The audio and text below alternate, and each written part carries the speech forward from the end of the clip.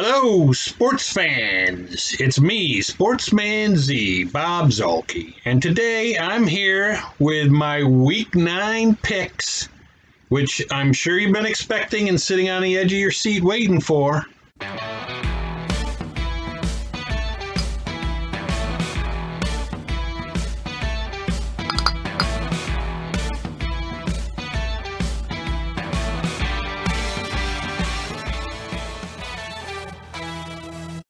But also, guess what? In addition to that, I'm going to have a good friend of mine, Dave Mazzini, who I've known for over 40 years, is going to be a guest on the show, and he is also going to make his picks for each of the games as we go over the games, and he'll share whatever knowledge he has about the matchups. So, welcome to the show, Dave. Thanks for having me, Sportsman Z. 40 years, a little rounded up about 10 years, but that's fine. So I guess we can, first of all, I want to mention that last week I was 9-4, and that brings me to 71-47 on the year, which is just over 60%. So I went over the 60% mark last week. So that was remind your fans that you didn't pick the upset special, which I predicted on your channel. Bengals over the Titans. Yes, you did indeed take the Bengals over the Titans. Nobody saw that coming except maybe you. Maybe Joe Burrow.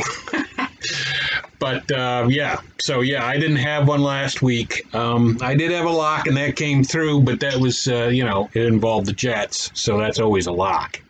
Although you might be surprised this week, but we will start with the Thursday night game, which is the Green Bay Packers at the San Francisco 49ers. And yes, I know what the Packers, how bad they looked last year in the playoffs to the 49ers, and how the 49ers were running up and down their defense. But I am still going with the Packers on this one. I'm going to take the Packers in this game. I'm not going to call a score. However, Dave is a big fan of calling the score. So, Dave, who do you have? And if you want to pick the score, you can do that too. This is a big revenge game for Rodgers. What a lot of people may or may not know is the Packers are coming in this game with no running backs because of COVID, I believe, and injuries. Niners are coming in with no receivers because of COVID. If this game even happens, I like the Packers, but I would not be shocked because the Packers have no defense. Would not be shocked if the Niners upset them. So I'll throw a score, maybe 26-22 Packers, but don't be surprised if the Niners surprise them. Right, and I mean, actually, I'll 100% agree with that. I could definitely see the 49ers winning if they can manage to get the running game going. Because I mean, they've been pulling running backs out of the stands, and they can still run. So that may be still a problem for the Packers. The Packers are going to need to pull some running backs out of the stands for this game. Yeah. All right, so the next one we've got is the Giants at the Washington Football Team. And in this one, I am going to go with the Giants. I think they've been playing better lately. And even against some of the other teams this year that were better teams, they looked like they were in the game for most of it. The Redskins have had their moments as well, but I just don't see them beating the Giants if they play up to their ability. But what do you think about the game? This is a game that absolutely nobody cares about. Well, that might well be. I actually like it. I like how unfortunately, I've seen both these teams play. They're not as bad, actually, as the Dallas Cowboys. But I like the Giants. I don't see a lot of offense in this game. Maybe 17-13, which I may or may not have been the score the last time they played, but slight edge to the Giants. I like their defense. Daniel Jones doesn't, turn the ball over 3 times. I think they win. Yeah, yeah, I'm with you on that. So, I mean, not that Washington couldn't win, but I just don't see it. So, the next game we've got is the Texans at the Jaguars. Now, I'm going to let you go first on this one. I'm sure this is probably another one that you're going to say nobody really cares about. Again, no one cares outside of Jacksonville, or maybe even outside of Houston. Right. But I'm just looking at one guy, and that's Deshaun Watson, and he's the best player on the field. So I'm going to take the Texans. And the Jags, I think they're a disaster, and I think the Texans are as well. But I like the Texans. I'm not going to pick a score because it doesn't even matter.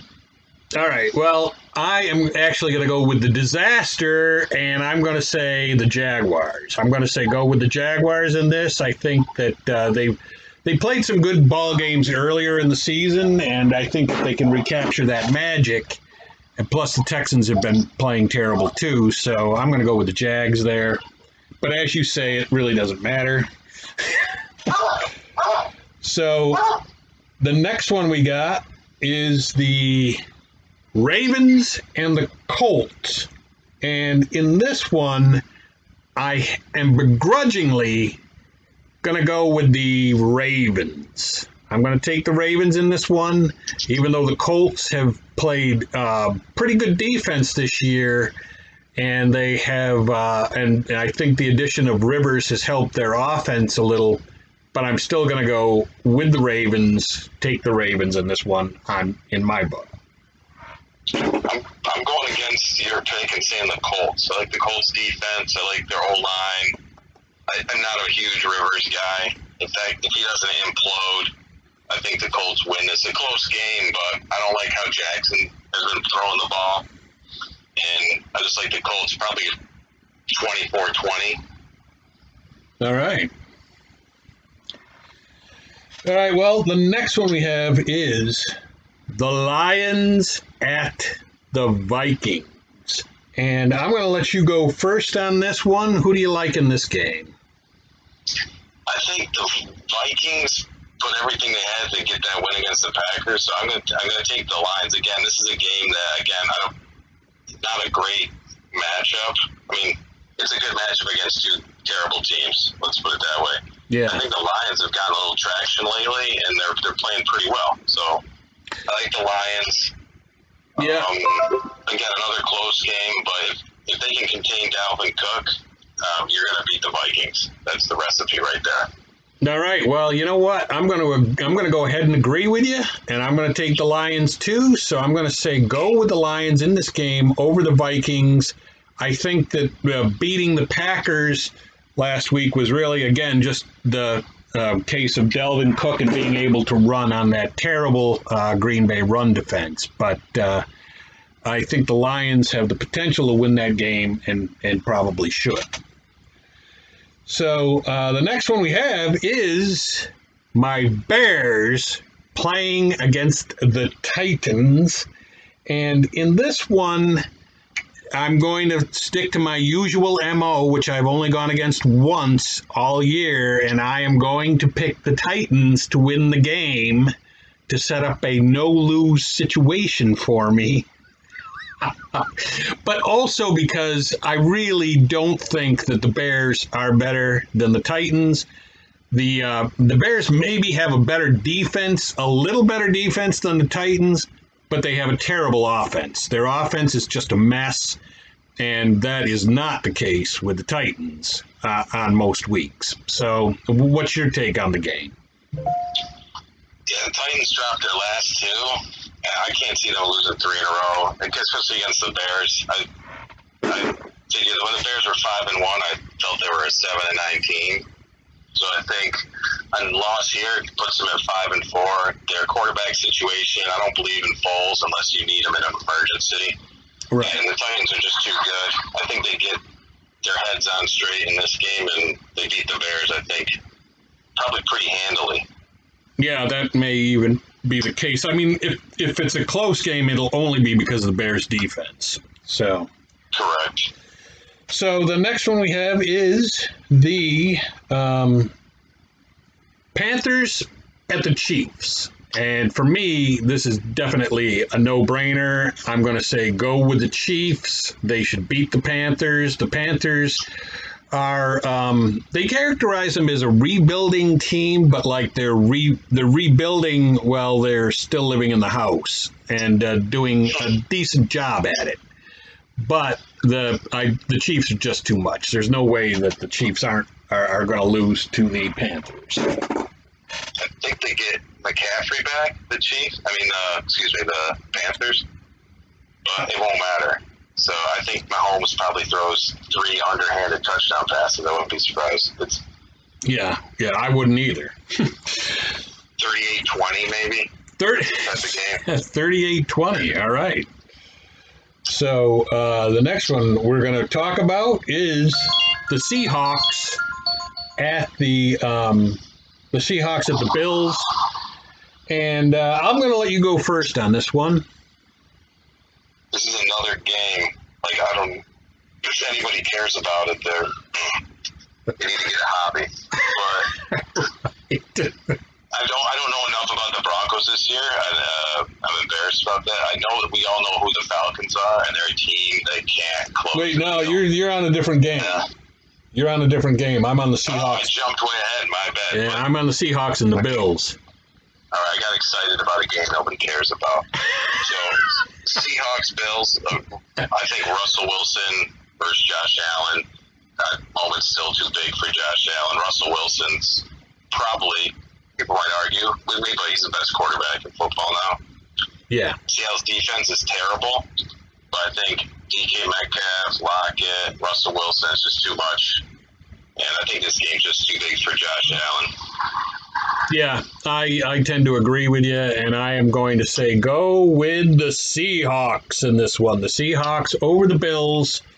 The Bills are a good team. But I just think it's too much for them to expect them to beat the Seahawks. So now we have the game that you had alluded to, which is the Falcons and the Broncos. And why don't you go on and finish your analysis of this game? Yeah, people really know how I'm feeling now, but this is a pick'em game. I don't know enough about the Broncos, but I'm probably going to lean in their direction. I think Falcons probably have more talent, but they're a train wreck. You can't trust them with a 28-point lead. Right. So correct me if I'm wrong, is it at Atlanta?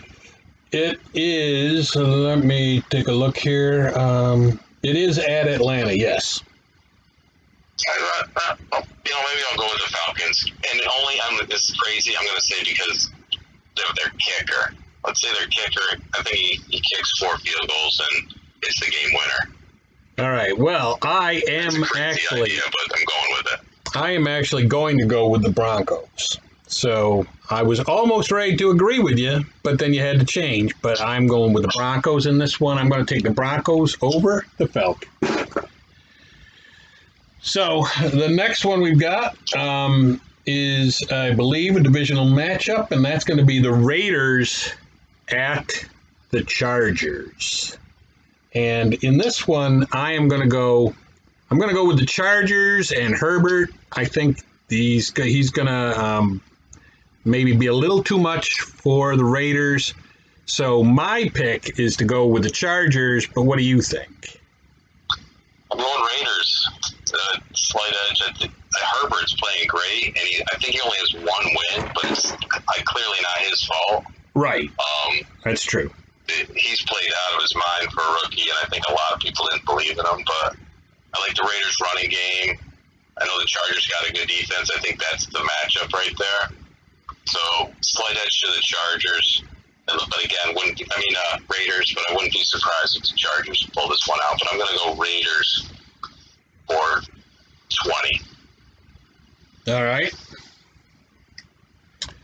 And the next one is the Dolphins at the Cardinals. And I guess Tua last week showed me that he is actually ready to take over for Fitzmagic. So He is quite good, or at least he looked good last week. And the Dolphins actually look a lot better than I expected coming into this season.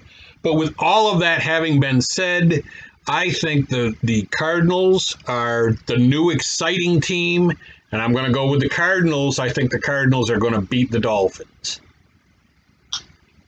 I agree. I like the Dolphins. I love their coach. I only wish that Dallas could hire a coach like Brian Flores, but they never will. So I do like the Dolphins a lot. I like Tua. Their defense played great against the Rams, but I think Kyler Murray's too much. The guy's, he can run for 90, and he showed you what he can do against Dallas, only completing against a shitty defense, but he completed 9 passes, and they still won the game. Right. He can beat you with his legs, his arm. So, right. I wouldn't be surprised if the Dolphins keep this close, but I like the Cardinals, especially with them at home. Yeah. All right. So now, I don't know. I did not mention to everybody as we came on that you are a Dallas Cowboy fan, and that brings us to a matchup. We have a matchup that was the same matchup for several of the Super Bowls that have been played, and that is going to be the Steelers at the Cowboys, and I'm going to let you lead this one off. I mean, we know it's Steelers. Steelers is a lock in this game. If they don't win by 19 points, I'd be shocked. Dallas has no offensive line. They have no quarterback. They have no coaching. They have no general manager. They have an idiot owner. They have no culture, and they have no one who can step up when guys are injured. So that right there, they're like a girl you see in a distance. She's dressed nice. She's got a nice figure. Mm-hmm. And as she gets closer, you realize what a horrible mess she is. Mm-hmm. And she's actually hideous. And then actually she's also really emotionally broken inside. That's the Dallas Cowboys. You can't handle the truth. And I want to remind everybody, this is coming from a Dallas fan. A fed-up fan who enjoys watching the Dolphins and the Bengals over this train wreck of a team. Right. I love the Steelers. If Dallas scores, I think Dallas' MVP in this game is Greg Zuerlein. Again, just like he was last week. Maybe it's 37-3. Mm-hmm. All right. Well, yeah. I would be shocked if their whole offense is now gimmick plays. They went from that most, yards per game as an offense with Dak. Now they got to do trick plays just to get the ball down the field, and that doesn't even work. So. Right. Well, obviously, I'm going to agree with you. The Steelers, I'm taking the Steelers. They should win big, just like you said. That's your lock. That is actually, yes, that is my lock of the week. And who's Dallas's quarterback now? Ben DiNucci. Ben DiNucci, yeah. He's obviously not the problem. Right. But, yeah. The problem is the Crypt Keeper owner upstairs watching from afar. The problem is that laundry list that you just went down. Yeah. Yeah, and when all those no's leads to no chance. So. Right. I'd see if they go 3-13, that's a huge victory for them this year. All right, so now the next one we got is a rematch from Week 1, and that is the Saints at the Buccaneers. Now, if you remember the last time, Brady seemed to still be kind of getting his footing with his new team. And they did lose to the Saints. Did Brady throw a pick 6 in that game? He did. Yeah. Jackrabbit Jenkins. So but a couple picks. This time though, I'm going to say go with the Buccaneers. I think now Brady has been acclimated to his new team.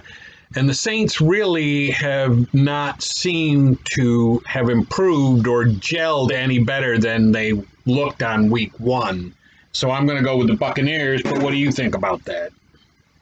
again, I like the Bucs. Their defense, Brady's been playing great, but their defense is going to harass Breeze. If you're the Saints, you need to get the ball to Kamara in the air, on the ground. You know, again, I don't think Michael Thomas is back. Mm-hmm. Emmanuel Sanders isn't playing. He's out. So the offense is Kamara, and the Bucs defense is, you know, built to take them to the Super Bowl. And then let me just look at their offense too, with Brady and all the weapons he has now. Right. I wouldn't be surprised if it's a double-digit win by the Bucs. But they looked like a weird team against the Giants. I don't know what happened. I think they thought that maybe they could walk in and win that game, so maybe that gets them more focused. And I wouldn't be surprised if they. Right. You know, Well, and this is a divisional matchup, so they've got to take it seriously anyway. All right, so that brings us to the final game of the week, the Monday night game, and this is going to be my upset special. I'm going to jump out on the limb, and I am going to say I am going with the Jets. I just have a feeling about this one. I think the Jets are going to beat the Patriots on Monday night. I love that pick. I was leaning towards that because the Patriots are a disaster. It's hard to not pick Belichick against the Jets. Right. I mean, the Jets can't go 0-16. I guess they could, but I don't. It's much of a disaster that they are.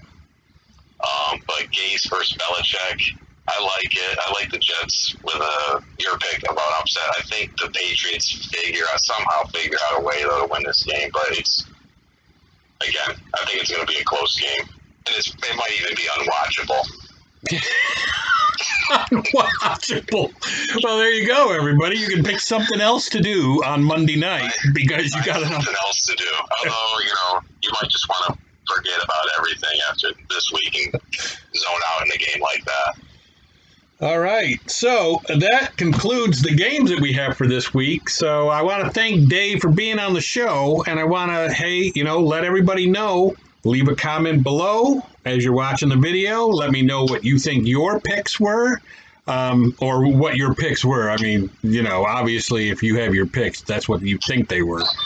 And subscribe to the channel. If you have not subscribed, it doesn't cost you anything. I don't have any commercials. And again, want to thank Dave. It was great having you, and we'll have to look forward to having you on the show again sometime in the future. We'll see. We'll have to see how we did this week. Thanks for having me. All right. And that is going to be it for me, Sportsman Z, Bob Zuhlke, signing off.